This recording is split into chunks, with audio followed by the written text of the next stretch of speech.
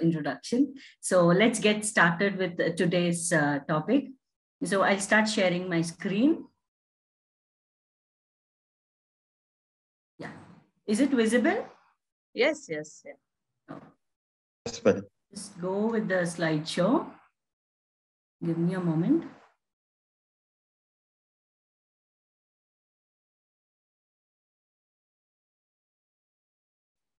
Yes.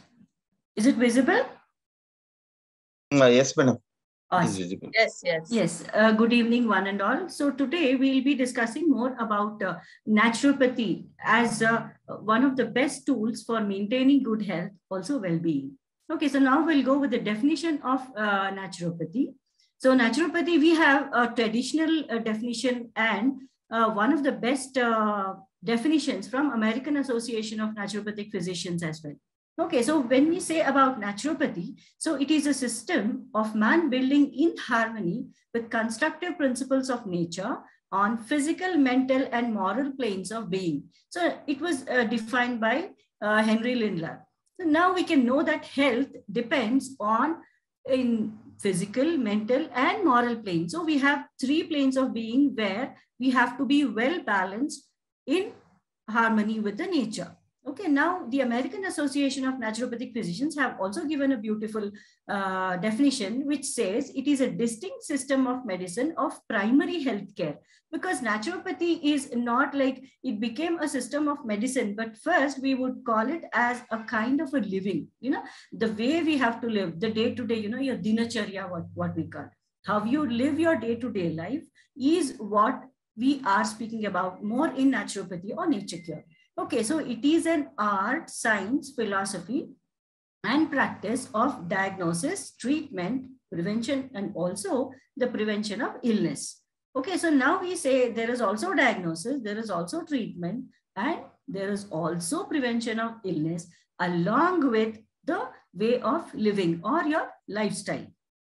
Okay, now here in naturopathy, we have 10 basic principles. When we say we are following naturopathy or a treatment, we have 10 basic principles that comes under the naturopathy. So first we say that the body heals by itself.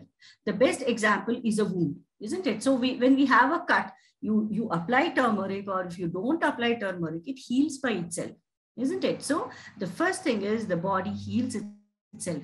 Second one is the main cause of disease is enervation. Enervation is exhaustion. Like, you are draining out yourself. It may be emotional. It may be about even your nutrition. It may be in the physical level or in the mental level that there is enervation. Then the third principle is accumulation of morbid matters cause the disease. So we always say that bacteria are not the primary cause of disease. It is the environment that you give within your body that causes these bacteria to grow. Example, we have bacteria of tuberculosis, we have cancer cells, we have everything inside our body. Until and unless you don't give a favorable atmosphere for the bacterial growth, it doesn't pops up into any symptoms of disease. Okay, so the acute disease in itself is the remedial process. Like I have, the best example I can give you is about, a common cold that we get. If you give yourself 3 days of rest, probably do fasting or be on some kashayas or some decoctions which help, the phlegm or the digestive system to recuperate, the body heals by itself. So acute disease is better not to be suppressed with any medication, because acute disease, the body is saying, like a child cries, the body is trying to say, see, I have a problem. That is the reason I'm showing you some symptoms. Please give me some rest. Okay. So next one, the fifth principle is germs don't cause disease, but they are found in diseased condition. So when we say germs don't cause disease, see, we are made up of millions and trillions of bacteria. You have good bacteria, you have bad bacteria, the gut health. When we speak about gut health, it's an ocean. It's a very vast topic when we speak about gut health. So germs don't cause the disease, but it is found in diseased condition. Example is a urinary tract infection. I can give you the best example like this. Like you drink less water. Okay, when we drink less water, the bladder heat is more, then it slowly there is a growth of the acid-fast bacilli in the urinary bladder, which precipitates into a urinary tract infection. So the bacteria is already there, but you give a favorable atmosphere of either eating spicy food, not drinking good lot of water, then it may precipitate into a disease or a symptom or a group of symptoms. Okay. So the next one is food is the building material, but does not increase vitality. This is the most important. Since the COVID times, we've been, always discussing about vitality, immunity, and all that. When we say about vitality, it means vitality is always misunderstood as immunity. No, immunity is totally a different subject, and vitality is a totally, different subject. Vitality is the ojas, the inner essence of what you have.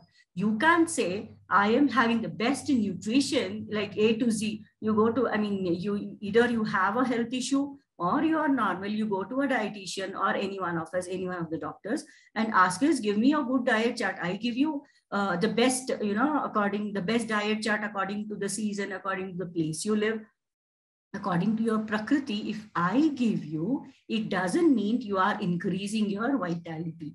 So vitality is the inner essence that is born with, you're born with that vitality, and you can improve that only with meditation, a good lifestyle, maybe yoga abhyasa, drinking good lot of water, balanced. It is all about the inner essence, the energy that is balanced inside gives you a good vitality at the end of the day. Then fasting doesn't cure the disease, but create the environment to heal. So fasting, when we say, like we have Ekadashi, every month, we have Ekadashi. So this Ekadashi is meant, Ekadashi fasting is one of the, the best fasting days, because naturally we don't feel hungry on that day. So the Ekadasi Upavasa or Ekadasi fasting, which is done, is always, a welcome factor in our tradition. So fasting, it gives, like you are giving a rest to your digestive system and allowing that to work on the inner, inner healing, or there is a disease, or you want to work on your health, any aspect, or maintain health, then fasting is the best one. So what I would suggest in a fasting is, like you say you feel weekly once, some patients, they tell me weekly once I have to do fasting. How do I plan my fast? How do I make it more, more than the religious kind of fasting? They would ask me, how do I harness the benefits of fasting? I would say, see, like you want to do a Thursday fasting or a Saturday or a Sunday fasting. First, what you do is have a balanced food. Like every day you have some balanced food, some liquids and all, so that like it may be in the form of juices, it may be tender coconut water, it may be buttermilk, it may be anything, you have some solids, balance it with liquids, so that at least 3 days prior fasting, so that it helps you to flush out the toxins or the end products of metabolism that is there in your body. So, okay, so fasting, we can use it for, again, we said, it can be used as a treatment. It can be used as a way of living. It depends on, how you want to utilize that tool of fasting. So next, it would be external treatments like allopathy, like gives only the relief to the body, but do not cure the disease. Like, I say, it may probably heal, the symptoms may go, but still the body type is the same, isn't it? Whatever you were inside is the same. It is not different. Now, I have taken a medicine, but it has only reduced the symptom, but not the original cause or the causative factor of the disease. So it is always better not to suppress your symptoms with any medicines until and unless it is an emergency, but still work on detoxing your body under balanced food. Then patient's own will to get well, determination and faith are very necessary for nature cure, isn't it? So now it is not that, it is not that you come to a hospital or, a 10-day retreat of yoga and naturopathy, and then you say everything, I want to get, you do it for me. The patient has to do it with his or her own will, because there is a series of things that happens in your mind. Like either you are given fasting, it may be yoga, it may be any therapy, it may be some treatments. You have to involve yourself from your mind and heart along with the physical body. So it is all about the inner essence. Okay, so these are the 10 basic principles of naturopathic medicine. Next we have 5 elements. One of the most important concepts which we use in naturopathic medicine. So it is ether, earth, fire, air, and water, or Prithvi, Aap, Jal, Vayu, and Akash. So here, what is that human body? When we say about these 5 elements, how are these 5 elements in our human body represented? Isn't it? So Prithvi, or the earth, it is about the bone and the muscle. And when we say about Aap, then it is blood and lymph. Isn't it? Tej, then it is about fire, which is about the metabolism, the Golgi operators, which we speak about. Vayu, it is about lungs, and that is air. Akash, when we say, it is ether, and it is related to the digestive system. So this is how the 5 elements are represented in our human body, which we call it as the Panchabhautika Sharir. So now we have the Panchakoshas. I just have a question here. Yes, please. It's written Prithvi and in the previous. Aap is water. Aap is water, is it? Okay. Yes. I was checking those things. Yes, Aap is water. No. It is not. There are 2 different images. Okay. They're the 2 different images. Thank you. Yeah. Welcome. Okay, so now I have just brought a small glimpse of Panchakoshas, because this Panchakosha theory is very important for us to understand here. When I say about health and well-being, this health and well-being is so volatile. Like it is, like all the 5 elements, they are, in the morning, there is a small permutation combination. By afternoon, it is more. With time, with day and night, slowly, it changes. There is a small plateau of up and down. So the Panchakoshas, when we say about, so the balance of the Panchakoshas, the Pancha Mahabhutas, all that together can be constituted as health, So when there is an imbalance, we can call it as a disease, or probably going to slowly turn into a group of symptoms and then a full-blown disease. Okay, so first we go with the Annamaya Kosha. So Annamaya Kosha, it is the physical body, what we see, your, what you call, it may be your whole, the gross structure, what we can call. So that is the Annamaya Kosha, which can constitute of your cells, or, your muscles, your arteries, veins, bones, and all that gross things, they constitute the Annamaya Kosha. Next is the Pranamaya Kosha. When we say about Pranamaya Kosha, it is the energy sheath. So what is that energy? This physical body is driven by energy, isn't it? The physical body is driven by energy. Until and unless, you don't have the driving energy. When a person is alive, we say pran, the life force or the chi is there. When a person is dead, you give him oxygen, you give him food, you give him water, you give him whatnot. Until and unless the prana, that is there in you, the chi, the life force, whatever you call it, it is there, you are alive. So the Pranamaya Kosha is the most important one between your mind and the body. So we can, see here in the thing, on the image, you can see aura, electromagnetic energy field, the chakras, nadis, prana, chi, ki, whatever you name it, it is there in the Pranamaya Kosha. So the next would be the Manomaya Kosha. Please excuse me for the spelling mistake there. It is Manomaya Kosha, M-A-N-O-M-A-Y-A, Manomaya Kosha, which is all about the mind, emotions, thinking, feelings, fears, doubts, motivations. You name them, it is that. So whatever happens in the mind drives the pranic force there. Like example, now all of us here, whoever are attending this, our whole energy and the mind, the prana and the mind is all here. We are focusing on something. It is basically the left brain activity, isn't it, that is happening, the intellectual thing that is happening now. We are hearing to something, we are trying to, remember something, or probably write something and trying to remember it, isn't it? So the mind. So the mind is, if you want to drive the physical body, it is driven by the mind through the prana. Okay, so you have the prana flowing towards, if you want to focus, it is not you, it is not Jyoti, it is not Rashmi, it is, it is we, it is this. The brain comes into picture. The brain draws energy, the brain draws blood, and the functions, the brain centers are supported with all these, and then it starts doing its work. Okay, next we come to Vijnanamaya Kosha. It is called the wisdom. Wisdom, higher consciousness, intellect, values, intuition. But here, when we speak about health and well-being, I want to bring a beautiful concept of this Vijnanamaya Kosha. What happens is this Vijnanamaya Kosha is, it tells us like, you are having fever. You have a feeling to eat something spicy, something fried and all. This Vijnanamaya Kosha will tell you, see, it is not good. Don't eat it. You are having fever. This tries to give you that wisdom. The Vijnanamaya Kosha tries to give you the logical reasoning. But your Manomaya Kosha, the mind, the emotions, take over this and say, Arey, koi baat nahi, it's okay, you leave it. Today I'm going to have, and probably after that take some medicine.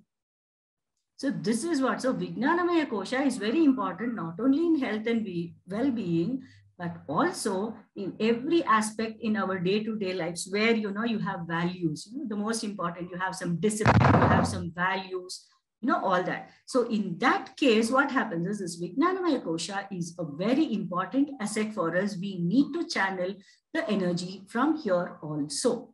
So next comes the Anandamaya Kosha. It is called the bliss, where you are, happy, and connection to the collective unconscious God, divine spark within. So when I say about, in therapy, we use Anandamaya Kosha like bhajans, Bhajans are the best therapy where you can, especially in depression, in anxiety, in, where you have certain diseases, where it is related to mind and melancholy and all that.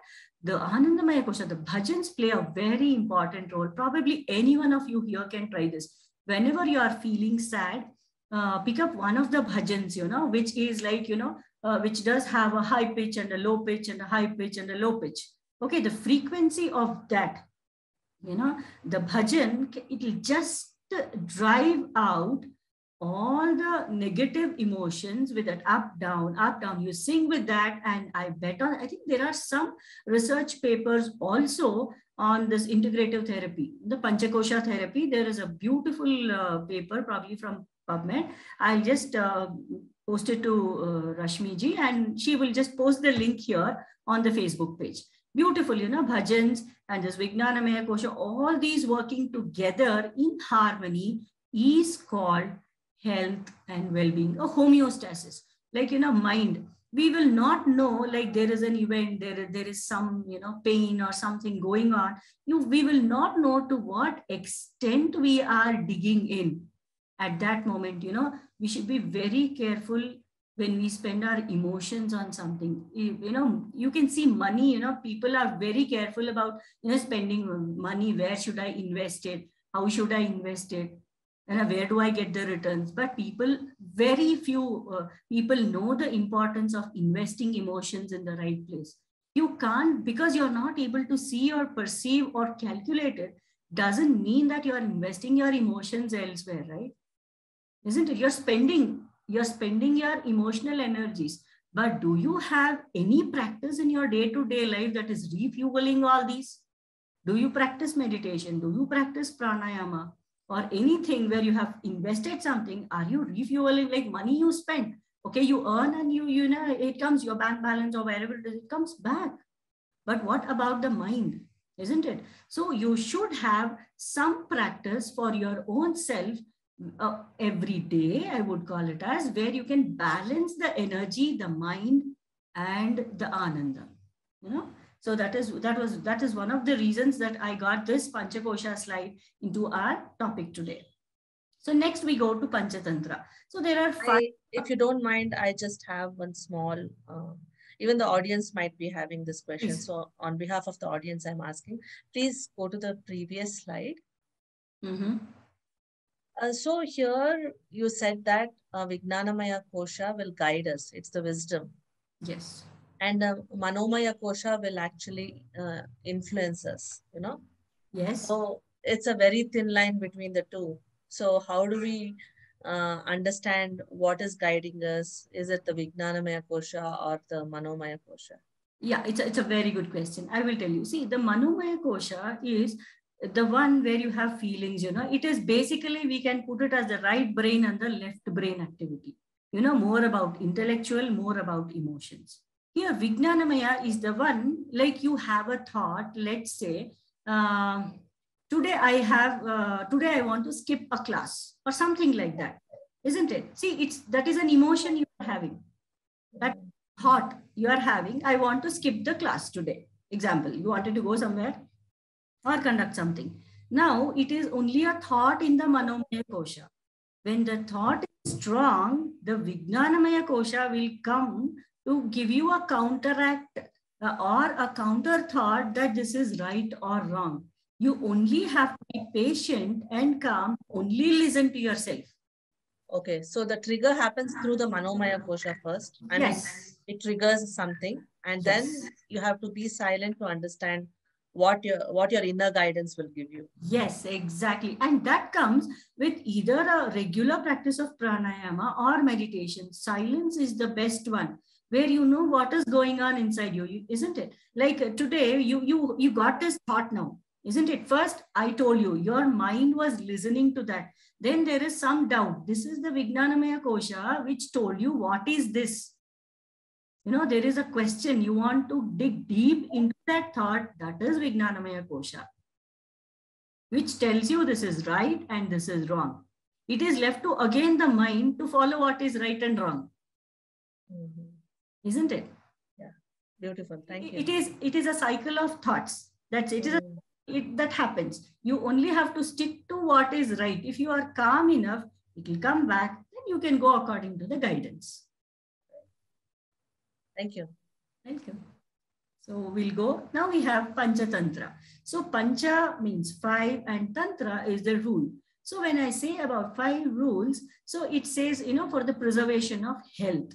Okay, so now we have Dr. Venkatrao, who is one of the greatest pioneers in naturopathy in India. And he has given us this: 2 meals a day, drink 2 seers of water per day, 1 hour exercise per day, prayer twice a day, and fasting once a week.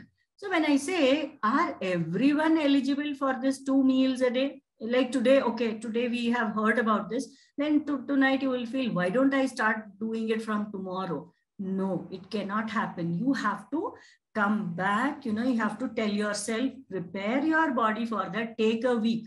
First practice, start with taking a lot of juices in the morning. Take first breakfast. After that, you feel, when is your hunger, when do you have the next appetite? Because your body is used to your daily routine. Just because Jyoti felt today, okay, she has to start from 2 meals from tomorrow, it is wrong. You have to meet any of the, Ayurveda or naturopathy physicians where they will guide you properly. First you have to have that liquids. Slowly prepare your body. And you have to have nutrition. When you are eating 2 meals a day, there is a specific lifestyle that has to be followed. Probably that I can, in our classes in the future, when we'll be conducting, we'll be going in depth about who can have 2 meals a day. Why should you have 2 meals a day? And what is the lifestyle that they should follow? Okay, these are only the principles that you are learning now, which is there in naturopathy. But when you have to imbibe or inculcate it in your own life, you have to meet a doctor who can guide you, the right way. So then drink 2 seers of water, 2 seers of water per day. All these principles, 1 hour exercise. See, for our lifestyle now, where we have a lot of sitting, I would say we at least need this 1 hour in the morning and half an hour, after your work. You've been sitting all the day. Everything is stuck, your energy, your blood is all scattered. So at the end of the day, if you can go for a walk, or do some stretches or something. No, I don't want you to do something that is very heavy, isn't it? It is the basic purpose of us doing yoga and, exercise, all yoga, exercise, workouts, whatever we have or plan, is basically to improve the blood circulation to each and every organ from the top of the head to the tip of your toes. Along with that, You should have every joint active. Every doors you have a latch, you lock it, there is some sound, some screeching sound, you pour oil. The same way you should have nourishment.